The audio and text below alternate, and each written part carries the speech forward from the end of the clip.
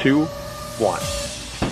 Jeff Bezos, the spaceflight company Blue Origin, launched into suborbital space with 3 other people July the 20th on the first crewed mission of the company's New Shepard vehicle, a landmark moment for the man and the space tourism industry. Blue controls Bezos' best day ever.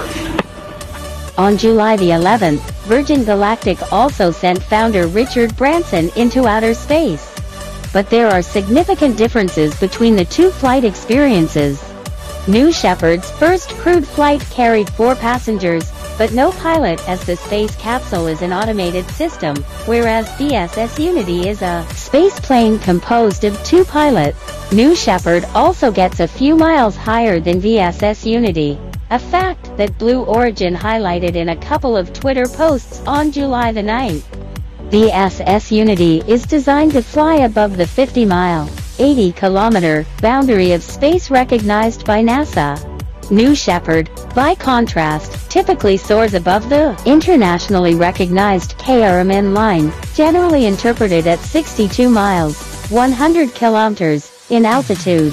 Currently, the battle of which billionaire-backed space company can fly higher is on. On July the 17th, Musk commented, "Haha," on a meme mocking Bezos' upcoming space flight. Musk's SpaceX is preparing to launch its first private mission in September, called Inspiration 4, and the company sends its capsules further into space on multi-flights, in what is known as orbital tourism. Let's look forward to SpaceX's orbital tourism in September.